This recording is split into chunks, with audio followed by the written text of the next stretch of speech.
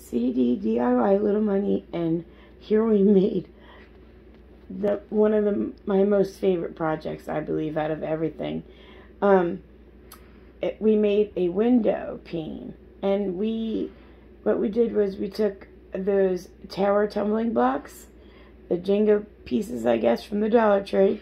You get 72 in a box, but we glued them together and we painted them the white chalk paint. We grabbed 2 of the rulers from the Dollar Tree, took the number stickers off, and turned them upside down. We took the towering blocks and reinforced them for a little shelf.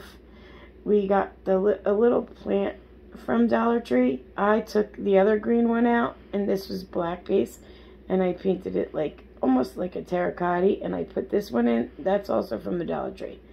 We put this little flag that was on a garland from the Dollar Tree, and we put it on a little skewer, and we got the curtains from Dollar Tree as well as the burlap underneath for like the balance. I guess that's what you call them.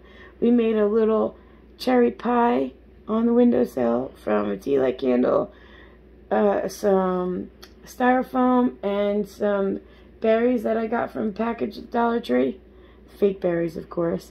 Painted it with the little like graham cracker crest, painted it as sand color paper.